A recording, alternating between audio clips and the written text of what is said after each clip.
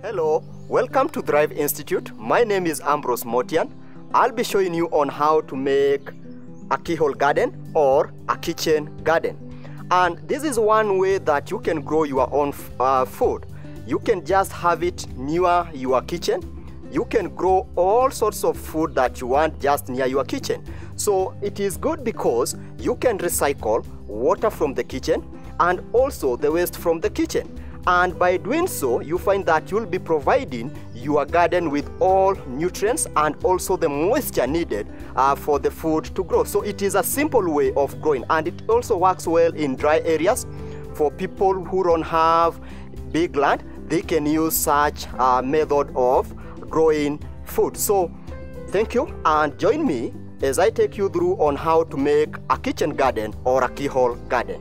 Materials needed are bricks. You need a djembe, a spade, a tape measure, demarcating pegs, a string, a rake, a panga, a well-cured compost, rotted animal manure, plant material, wire mesh, and well-drained soil.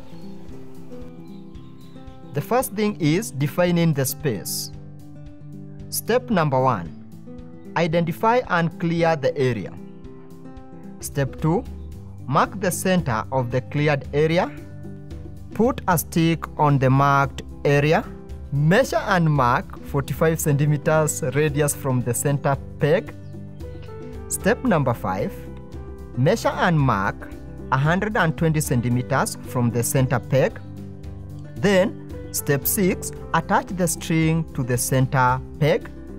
Step 7, using the same string, attach to the second and the third peg. Step number 8, mark out your keyhole. Draw the entrance pathway 60 centimeters wide towards the center basket, creating the center compost. Steps to follow. Step number 1, loosen the soil in the center circle. Then step number 2, make the basket by driving pegs around the circle. Step 3, using a net or a wire mesh, wrap around the pegs. Step number 4, lay twigs inside the basket. Step 5, add straw or bulky dry material in the basket. Then step 6, add water. Step number 7, add green plant materials.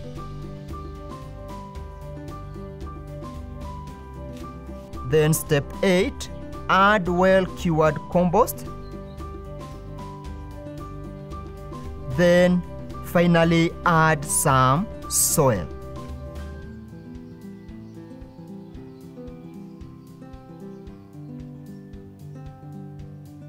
Fill in the keyhole.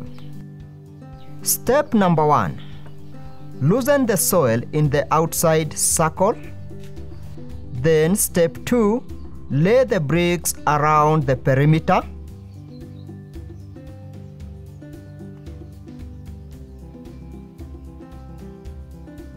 Step number 3, add organic material 3 to 6 inches. Step 4, add well-drained soil to cover the green material.